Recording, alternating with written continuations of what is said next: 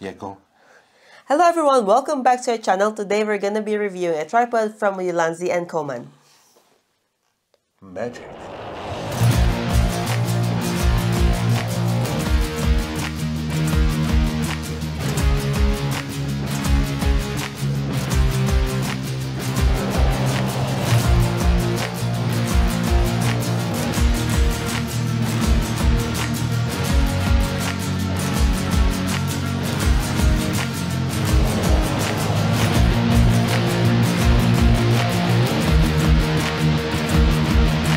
So this is the new tripod from Ulanzi Coman, and it's an update for the A7RIII travel tripod. This time it's coming with an F38 ball head on the top, hence the name A7RIII. So to try this tripod in a real life situation, we went to New Brighton because it's usually a bit windy there and we want to see how it will cope with elements, so that's a great place to test out this tripod. Now we're here in New Brighton to test out the new Ulanzi Coman F38 tripod, and as you can see, it is quite windy right now, so I'm really sorry about the audio. And first of all, whenever I'm out shooting, I don't normally bring tripod with me because I have to think about the weight of my backpack because they can be quite heavy and big. So whenever I'm out shooting alone, those are the certain cases when I would need a tripod. But with this one, I don't need to think twice because I can just pop it in my backpack, and even if I won't use it, it still won't weigh my backpack down. It's quite small, it's very lightweight, and I like how it looks. It's very sleek and I just like it. One of the reasons why I love this tripod, because whenever I'm using my A74, which we are using right now to film, it already has the fulcrum cage and the half cage, which has a built-in F38, which means it's very easy to mount it on this tripod because it has the F38 right here. So right now I'm using our Sony A7RIII, which already has a fulcrum accessory at the bottom plate and also in its color. So I'm gonna show you how to mount this on a tripod. Jesus. Now we're back here again in New Brighton because, as you've seen, it was very windy. I almost got blown away, but luckily I survived that. So now we had to go back again, but today it is sunny and just a little bit windy. So I can say we are quite lucky today. So I can now continue reviewing this tripod. What I love about this tripod is it's all lever based. So it's very easy for me to open it up. You can just do that in one go and extend it, and as you can see, it just takes a second to do that. And once you stop shooting and want to put away your tripod, it's also as easy and quick, just like opening it and close it in one go. How cool is that? Now I have my tripod set up, so for windy situation, you want to have extra stability, so you can always hook your bag at the bottom. So now I'm ready to shoot. Because of the F38, it's very easy to slide your camera in, and the cool feature about it is that the bubble leveler is also visible, because for some tripod, when you mount your camera, you won't be able to have access to it anymore. So with this one, you can make sure that your photo is leveled properly. To operate your ball head, you just have to open this lever right here, and as you can see, it's very easy to move it around. And once you get the right level for your photo, we're ready to shoot.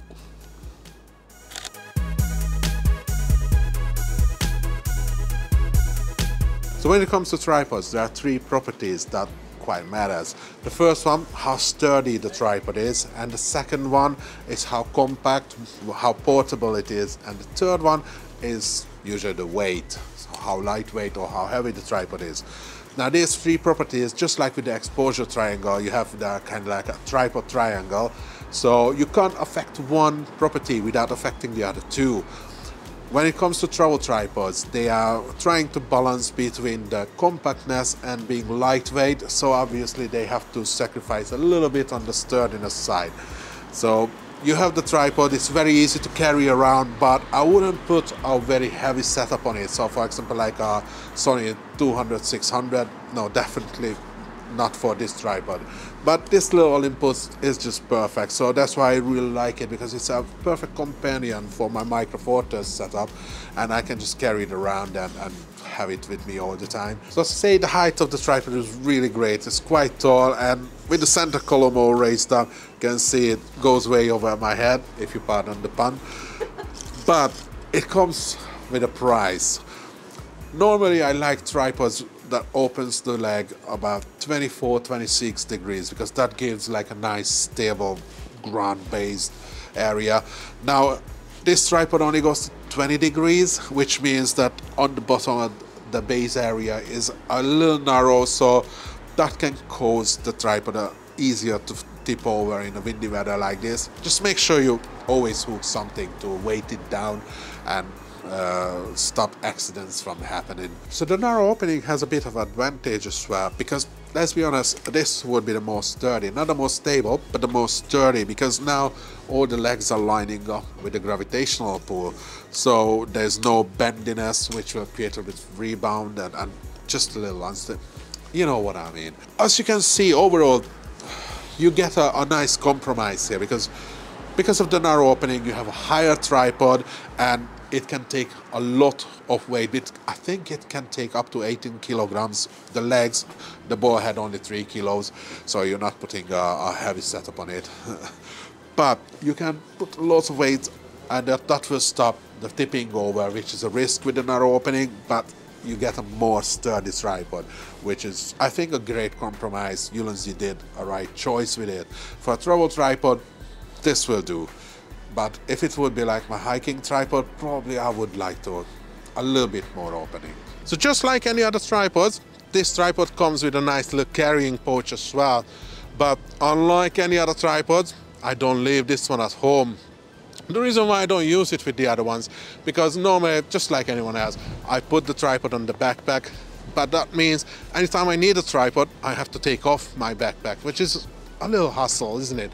But this one is a perfect companion for my Olympus bag right here, because I can just hang it here on the side, and anytime I need it, I can just quickly take it out and ready to go. There's one complaint I would have about this one, that Ulanzi gives a little spikes for this tripod feet, so you can just unscrew the rubber ones and use the spikes.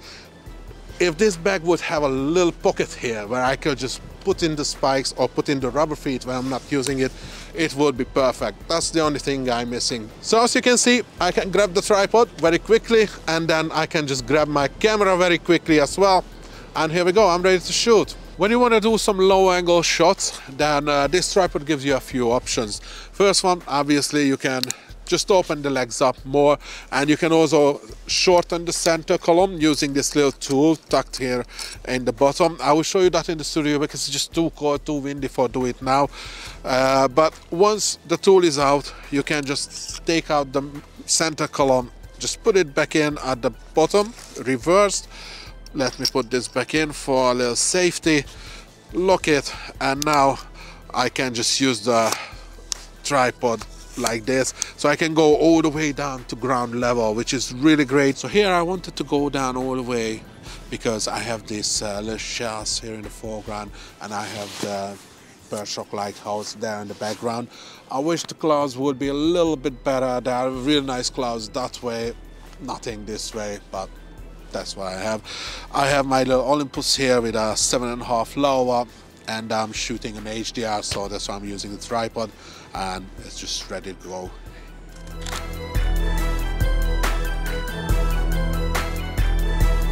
Now back here at the studio, and as you've seen, the UK weather didn't disappoint. I think the tripod did better than we did. It stood well, and you see me, I almost flew away from the wind, Jesus. Yeah, it was really rough out there on the first day. We had like a massive storm. Yeah. I got cold that day, so I'm blowing nose all day and having hot drinks left and right. So I promised that I'm going to show you one thing, which is how to change the center column into a shorter one. Now with other tripods, you often have to carry a short center column and a long center column with you to be able to go down to ground level.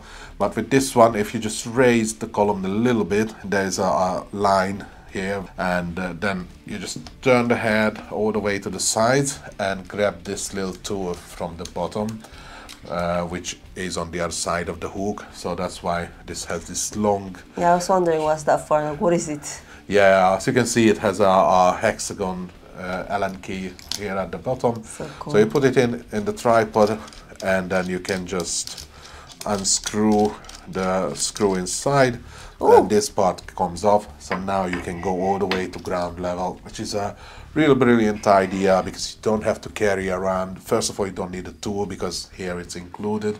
You don't need to carry around 2 center columns because it's technically 2 in 1.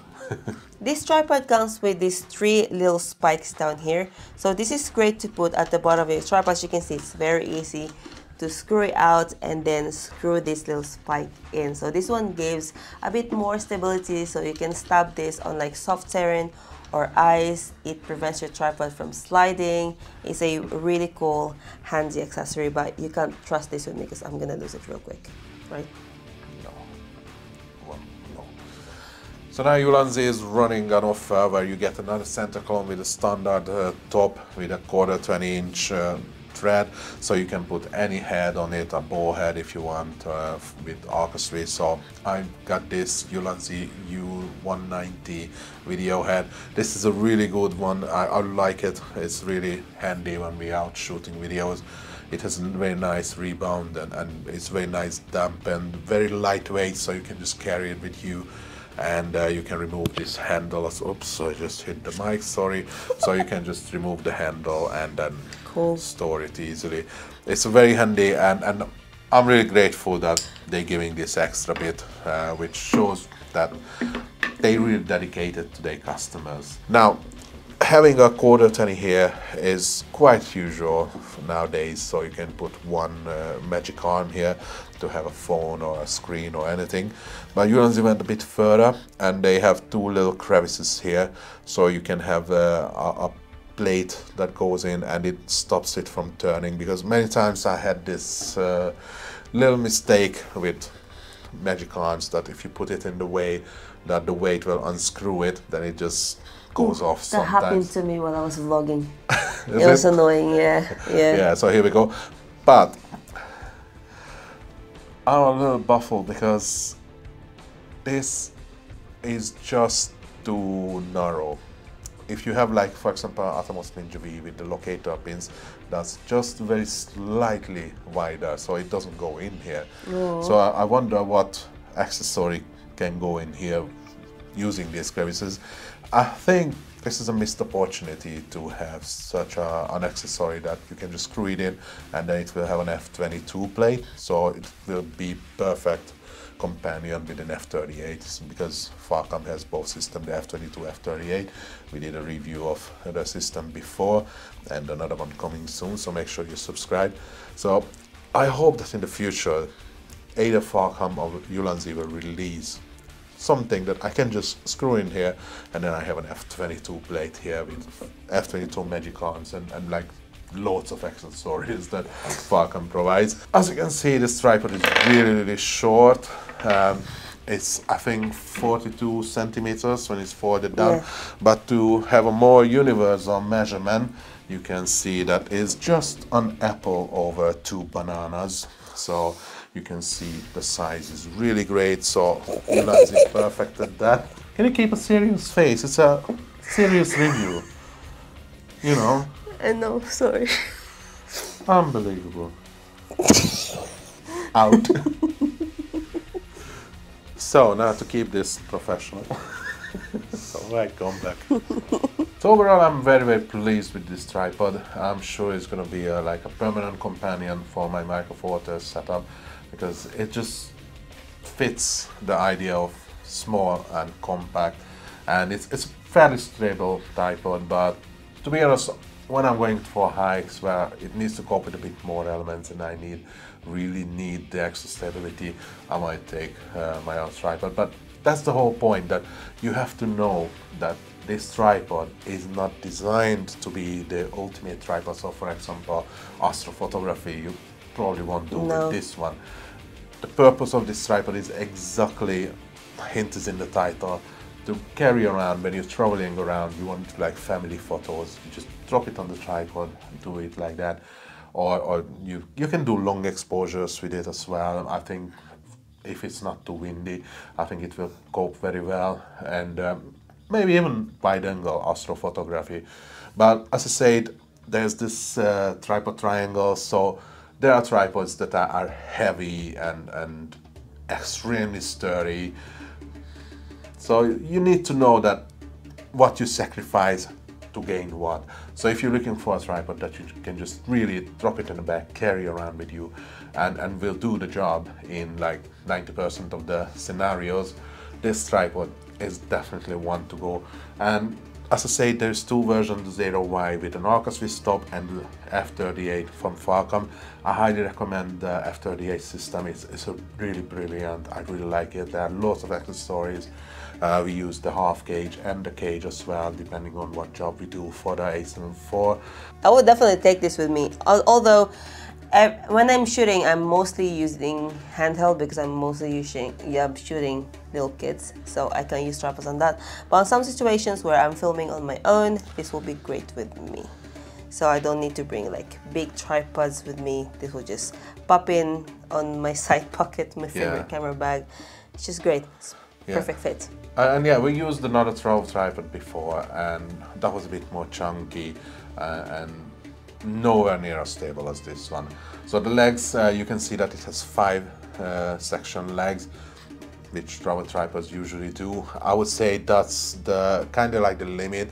I prefer 3 or 4 because the more sections it have, the more joints it has, so the more stability is losing. Each section gets narrower and narrower. Yeah. This one goes down to from 25.5 millimeter to 12. So as you can see, it's a pretty narrow, but still, because it's carbon fiber, it's very sturdy. And yeah, it's just make sure that you don't accidentally step on it or something, because carbon fiber is prone to break easier than, let's say, the aluminum or magnesium alloy tripods. So just take care of it.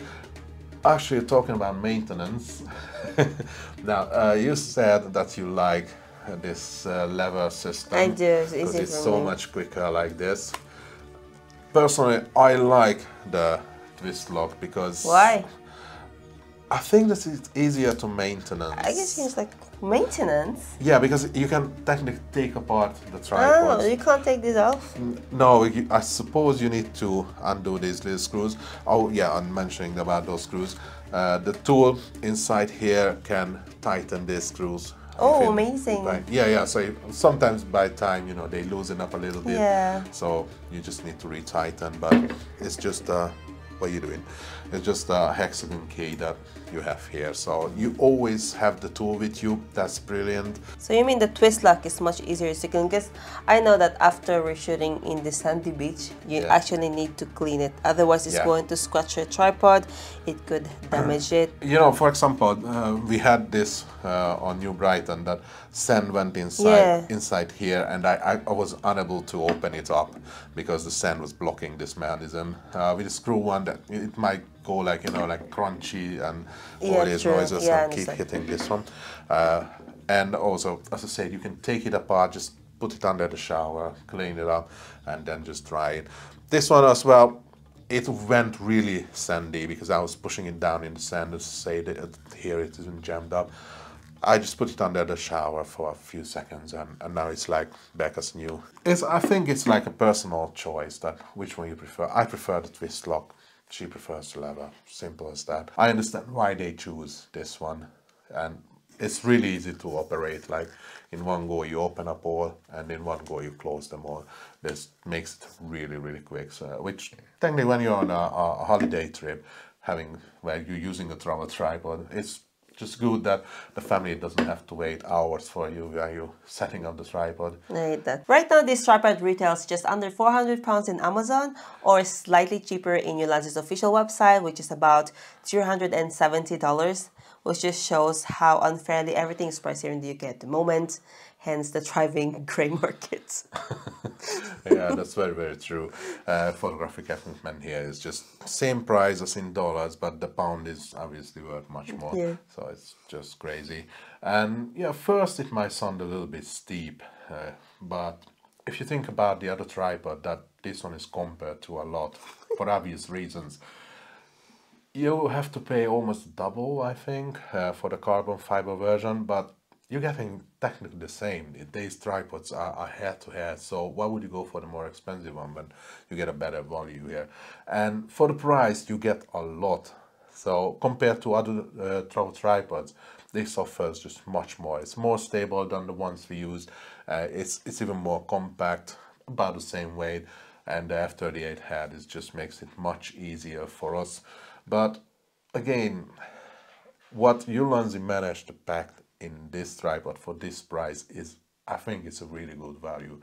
So if you can afford it and you want to have the best travel tripod out there, I would say this should be number one on your list. The difference is that it comes now with an F38 top, hence name Zero F38. Oh, is that my cue? Yes. Sorry.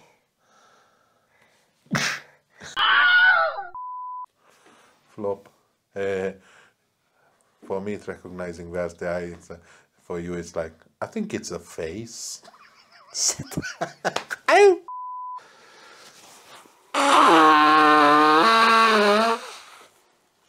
Oh God. Oh God. But this Then part that is one. okay. Jump cut that one, stupid. Hey.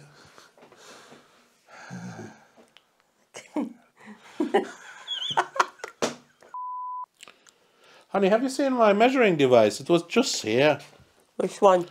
You know, the universal one, the standardized. Sorry. If you like this video, please give us a thumbs up. And if you still haven't, please don't forget to subscribe to our channel. And we'll see you guys on our next video.